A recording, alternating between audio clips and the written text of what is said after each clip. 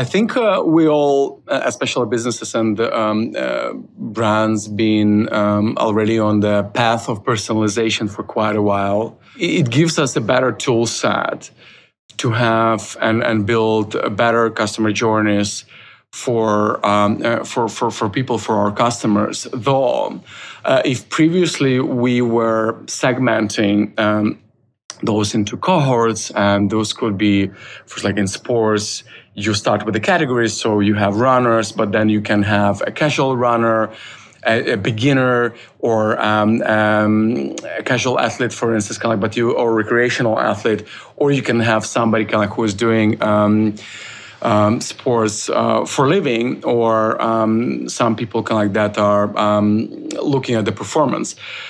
What we have right now and what personalization enables is to try and understand every single one customer. And the idea over here is about the product. How can we personalize the product?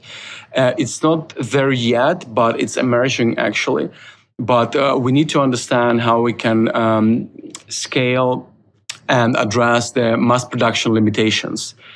As in, the future sits within customization and catering for specific needs and size and fit of a person, so that products would be built or printed for that person with her needs in mind.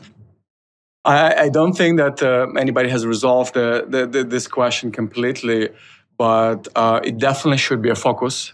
It definitely should be a focus, especially going forward, because the competition, once again, is there.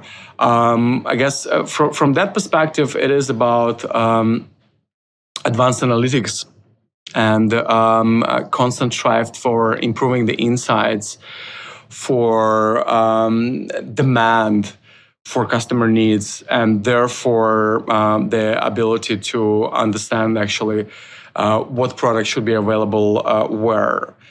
Talking about the supply chain, I would say that interesting developments been happening on the partnership side. So your wholesale partners could actually serve as distribution centers as well, so that you don't need to rely on your own fulfillment centers if your partner, some multi-brand, multi-category, for instance, like marketplace, might be just much closer to the customer. So therefore, you can tap into their stock to deliver something much faster than you would ever be able to do before. And as well, of course, but it depends on what kind of brand are we talking here about. You can rely on your own brick and mortar network of stores, utilizing them as fulfillment centers and so on. But when it comes to manufacturing, the main problem, of course, sits with the limitations of the production lines. That's once again, like we are aiming for the segments versus individuals. I think 3D printing is single-handedly one of those innovations and technologies that are going to change it, and they can even bring manufacturing then much closer to you by depending on like how far into the future we're looking, people being able to print the product right at the comfort of their own home, or rely on some dark stores, like we rely right now on the dark kitchens, for instance, for them to be able like to print and prepare something much faster. But then we're talking about the availability in terms of hours, not days. And also the personalization, kind of like, customization of these products. And there is still, a divide in how people perceive the question of gender and how responsive they are to some brands like making a stand. Nevertheless, I think here you can have proactive and reactive approaches, or the combination of both.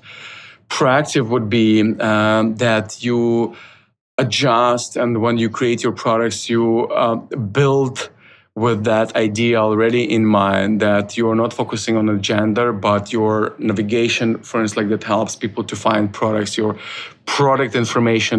I'm talking here about the description, about the sizing. I'm talking here about the fit as well as photography, for instance, is already catering for that. We can still cater for it, having this product information in place, but maybe not putting it out there right in front of our customers, of our entire customer base.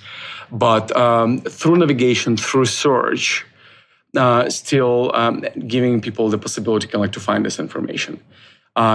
Through, for instance, like size and fit filters, our finders give them the possibility to really start their journey, not from choosing men, women, kids, but from choosing just a particular category of the products, and then specifying what color do you like and what size do you like, and then seeing all of the products available in this category.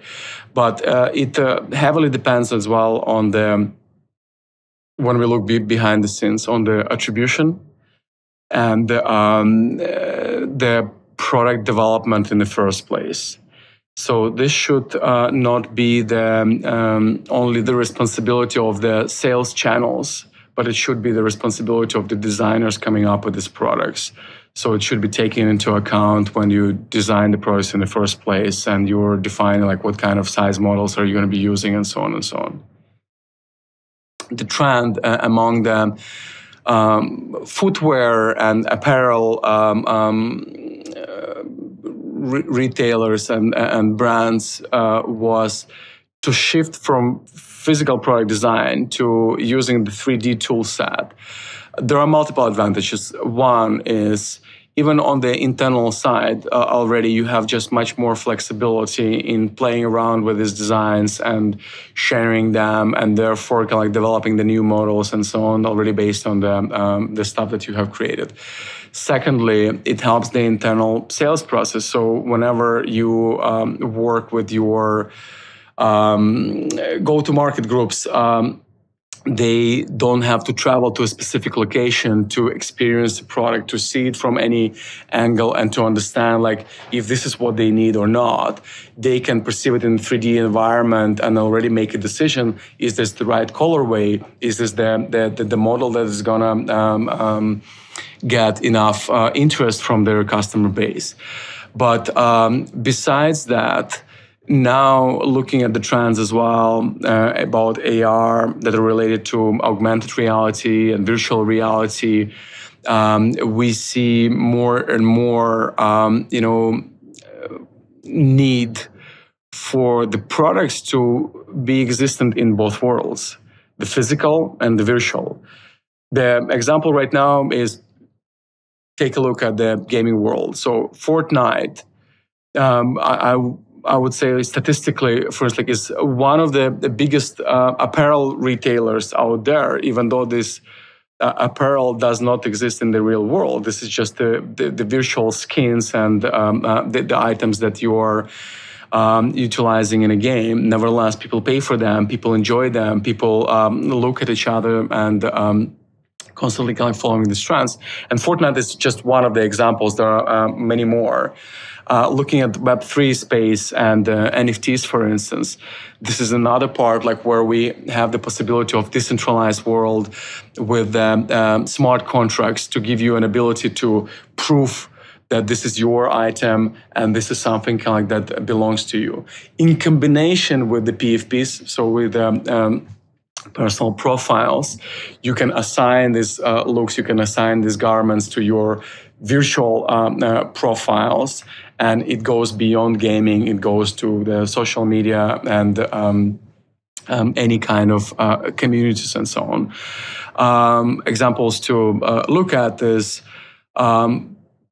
Ready Player Me, for instance, are doing a lot of good stuff by creating a platform for interoperable items that can be created in one universe or metaverse or whatsoever, and then used in the other one as well. And finally, I would mention over here the garments that have been specifically created only for the digital use. And therefore, they don't need to be bound to the limitations of the physical world. So they can have additional specifications that can be animated. They can use fabrics that would never be possible in the real world. So they can be just much more interesting to look at. But with the augmented reality stepping into the place, we could see these items on people, and we can enjoy them, and or we can wear them ourselves as well.